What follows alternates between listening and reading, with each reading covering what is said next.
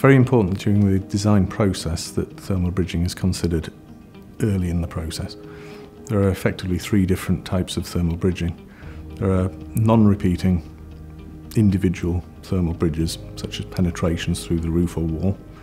There's repeating thermal bridging, which is taken into account in the U-value calculation for the roof or the wall. And the third type is a linear thermal bridge, which is the thermal bridging heat loss through details such as the roof ridge, junction between roof and walls, etc. That last one is often overlooked during the design process, and default values used in calculating for the overall building energy performance can actually affect the overall outcome very dramatically. So it's very important that good detailing with correctly calculated psi values for those details are plugged into the calculations early in the process. Early in the design process, if you use default values within the software for perhaps the psi value, the linear bridging detail of in a building, that can have a dramatic effect on the outcome for the whole model.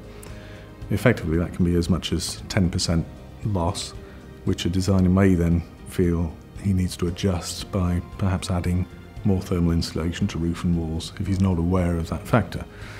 That would then necessarily mean a large uplift in costs, because insulation is relatively expensive on a large building.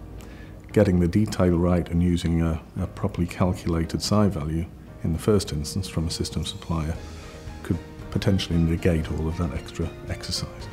Euroclad have been working with Tata Steel and Oxford Brookes particularly over the last 10 to 15 years on the thermal efficiency of buildings and ways of delivering cost-effective steel building solutions.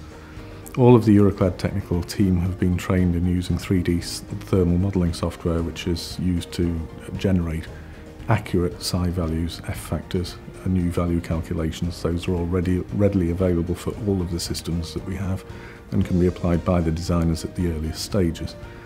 This can be used to great effect, particularly if applied in early stages. It's really important to involve a supply chain partner who understands the complexities of the building regulations and particularly national building calculation methodology, whole building method. Considering those things early in the design process can really help to deliver a cost-effective solution for your building.